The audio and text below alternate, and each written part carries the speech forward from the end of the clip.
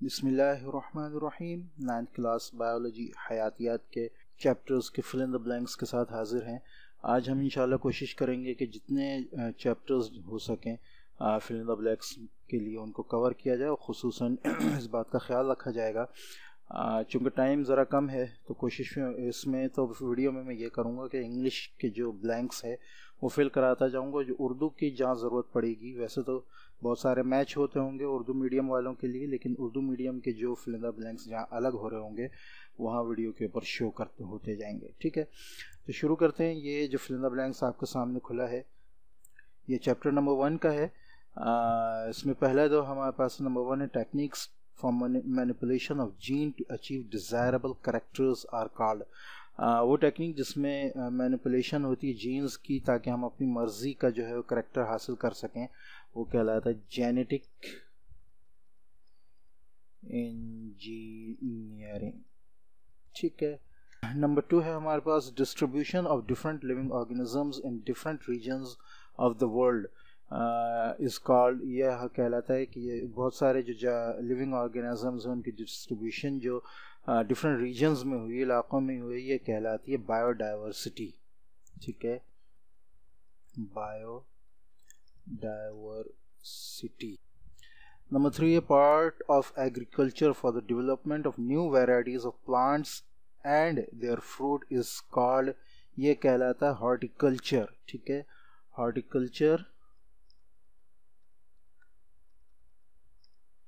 ठीक है, अगर ये प्लांट्स की हो तो हॉर्टिकल्चर होगी और न्यू वेराइटीज डेवलपमेंट हो एनिमल्स की तो वो एनिमल हस्बेंड्री कहलाती है, हम पढ़ चुके हैं। Number 4 bio elements considered as vital for life are dash in members. ये मेंबर्स नहीं, आई थिंक नंबर्स होना चाहिए, 6 इन नंबर्स। ठीक है, तो ये आ जाएगा हमारे पास 6 इन numbers. Number 5 हमारे पास है members of different species living in specific habitat are called। ये है community। different हो तो different species हो तो वो community होती है। ठीक है,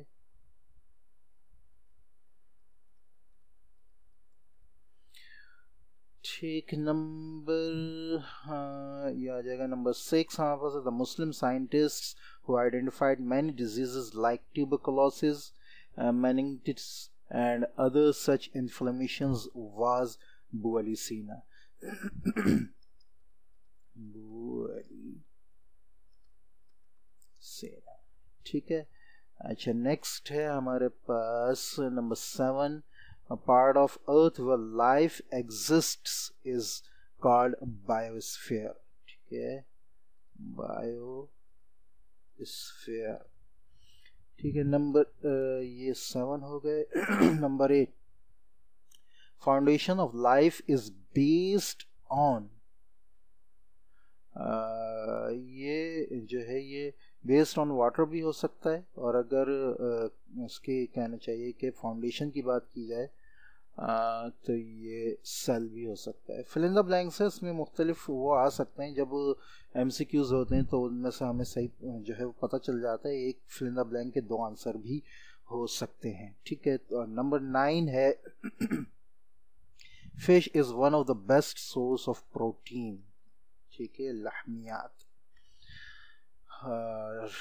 नंबर 10 है radio labelling and carbon dating also show some uses of radioactive isotopes in determining the dash of fossils, age of fossils। जो fossils होते हैं उनकी एज को जो है डिटरमाइन करने के लिए जो है वो रेडियोएक्टिव आइसोटोप्स को लिया जाता है, क्योंकि वो वक्त के साथ साथ कम होना शुरू हो जाते हैं। तो ख़ास टेक्निक इस्तेमाल की जाती है जिससे हम ये पता कर लेते हैं कि रेडियोएक्टिव आइसोटोप्स की जो है फॉसिल्स की जो है वो उम्र क्या है। ठीक है, फॉसिल्स के अंदर तमाम जानदारों के अंदर वो कार्बन के वो रेडियो एक्टिव आइसोटोप्स होते हैं जिनसे हम एज मालूम कर सकते हैं ख़ास टेक्निक के तहत।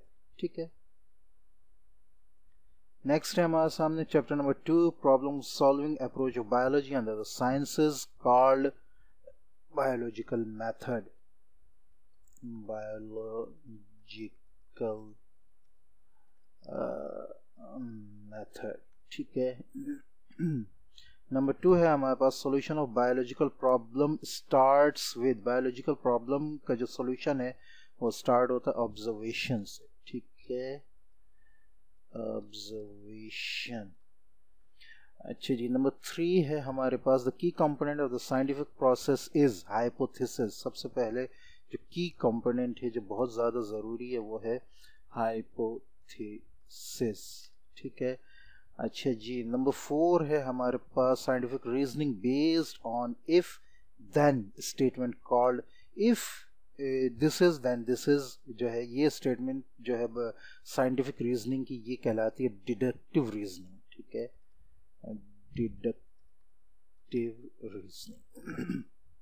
नंबर 5 है हमारे पास final step of the scientific method is developing a law, ठीक है। एंड नंबर 6 आ जाएगा हमारे पास द यूनिफॉर्म और constant fact of nature virtuality and इररिफ्यूटेबल theory is, ये जो है ये लॉ भी हो सकता है और प्रिंसिपल भी हो सकता है, ठीक है। अच्छा जी, नंबर 7 है once you have the data you may need to perform, once you have data you may need, हाँ डाटा है तो आप मैथमेटिकल एनालिसिस कर सकते हैं, ठीक है, मैथमेटिकल एनालिसिस, ठीक है। अच्छा जी, नंबर 8 है हमारे पास the equation stating that to ratios are equal is called, ये है जी प्रोपोर्शन, ठीक है, प्रोपोर्शन। अच्छा ये ratios comparison of to values, दो वैल्यूज होती हैं ज़्यादातर, ठीक है, उनका जो है कंपैरिजन रेशियो कहलाता है। The cause of malaria is Plasmodium, Plasmodium ये हम पढ़ चुके हैं चैप्टर में, ठीक है। नेक्स्ट चैप्टर नंबर 3 हमारे पास degree of variation with in और among the species exists on different regions of the earth called, हाँ वेरिएशन जो है ये इस किस्म की जो तमाम जानवरों में होती है ये कहलाती है बायोडाइवर्सिटी, ठीक है।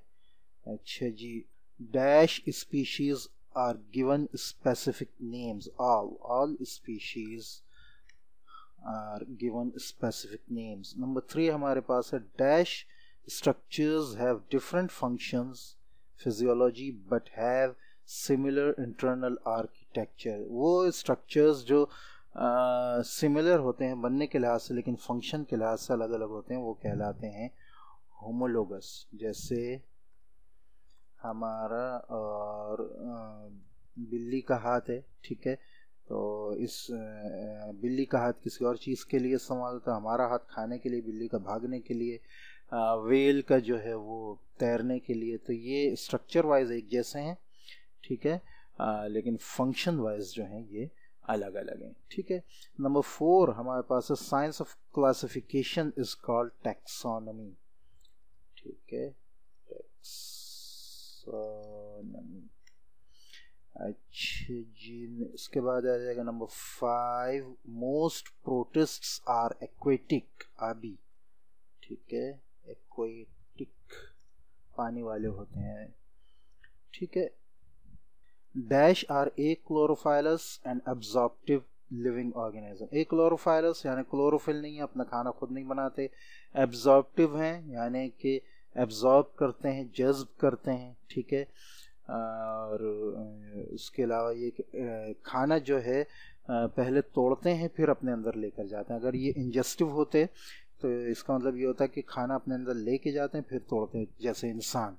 तो ये जो है एब्जॉर्प्टिव हैं, तो ये सिर्फ जो है ये फंगस हो सकते हैं, ठीक है। इसको हमने इस चैप्टर में बहुत तफसील से देखा है, आप मेरी वीडियोस देख सकते हैं, उसमें आपको तफसील से जो है ये तमाम चीज़ें मिल जाएंगी। Number 7 dash is non cellular obligate parasite, ठीक है, ये है वायरस, वायरस का कोई सेलुलर स्ट्रक्चर नहीं होता, और ऑब्लिगेट मतलब टोटल जो है ये अपने दूसरे, जब तक दूसरे जानदार का इसको सेल नहीं मिलता ये एक्टिव नहीं होता। ठीक है, नंबर 8 है हमारे पास scientific name of any organism should be dash when printed. Scientific name italic, ठीक है, इटैलिक होना चाहिए। Cutting down of trees is called deforestation, deforestation.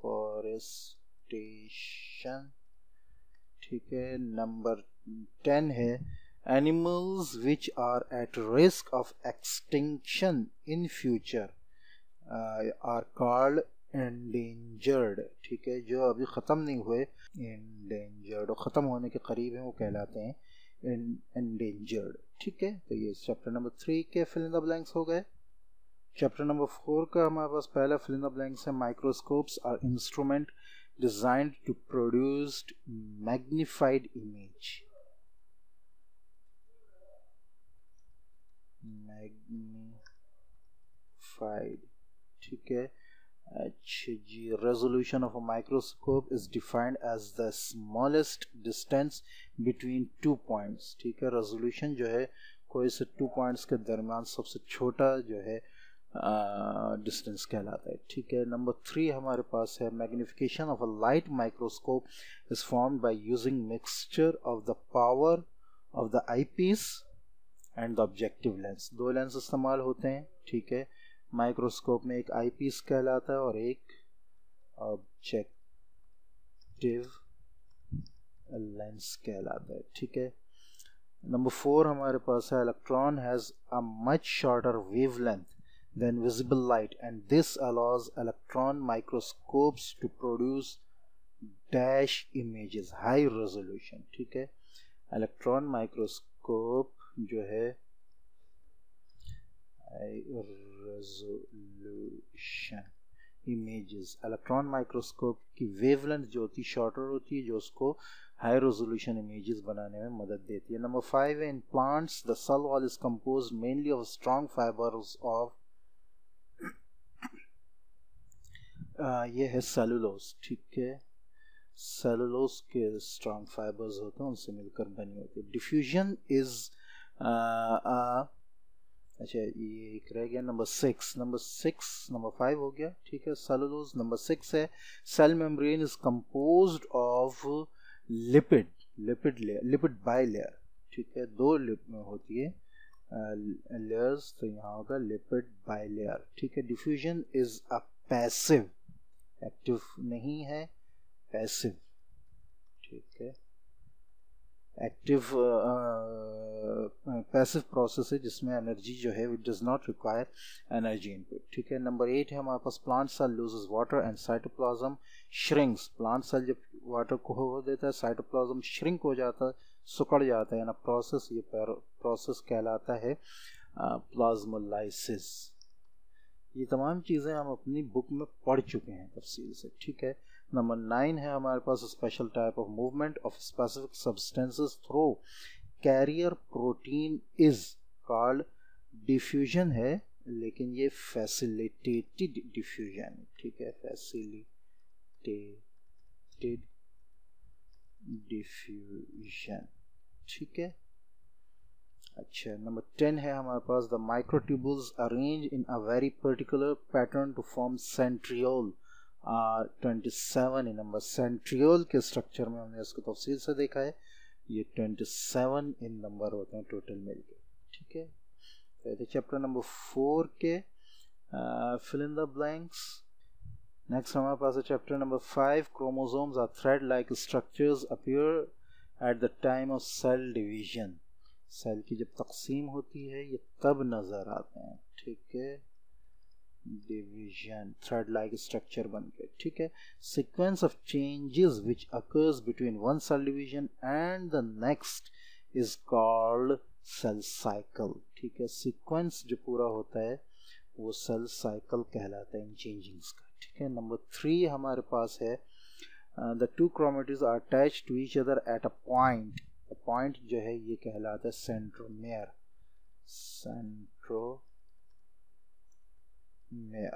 ठीक है, अच्छा जी, नंबर 4 हमारे पास centrosomes in the cell which are similar to each other in shape and size are called homologous. ये भी हम तफसील से पढ़ चुके हैं। होमोलोगस क्रोमोसोम्स जो है एक माँ की तरफ से आता है, एक बाप की तरफ से आता है। नंबर 5 हमारे पास है chromosomes with one arm very small and other very long called acrocentric. Acrocentric, ठीक है, acrocentric. Chromosomes consist of two genetically identical copies of thread called chromatids।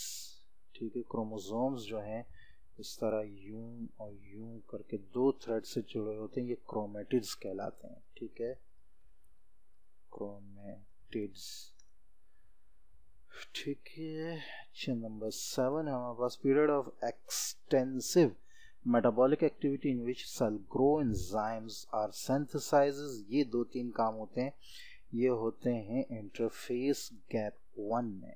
ठीक है, इंटरफेस गैप 1। ठीक है, वैसे तो हम इसको इंटरफेस भी कह सकते हैं, लेकिन चूंकि हमारी बुक में इसका तज़किरा हुआ है, ये गैप 1 में होता है। ठीक है, नंबर 8 हमारे पास है in animal meiosis produces gametes. Gametes, animals में मियोसिस गैमीट्स बनाते हैं, जबकि प्लांट्स में मियोसिस जो है वो स्पोर्स बनाते हैं। Number 9 during the metaphase homologous chromosomes arrange themselves on the equator. Last है हमारे पास during metaphase homologous chromosomes arrange themselves on the, अच्छा ये हो गया 9th। ठीक है, equator cell death which is caused by external factor. External factor से जो सेल डेथ होती है वो कहलाती है नेक्रोसिस। ठीक है, तो ये 5 चैप्टर्स के फिल इन द ब्लैंक्स हो गए। नेक्स्ट क्लास में इंशाल्लाह हम बाकी 4 चैप्टर्स के फिल इन द ब्लैंक्स को कवर करेंगे।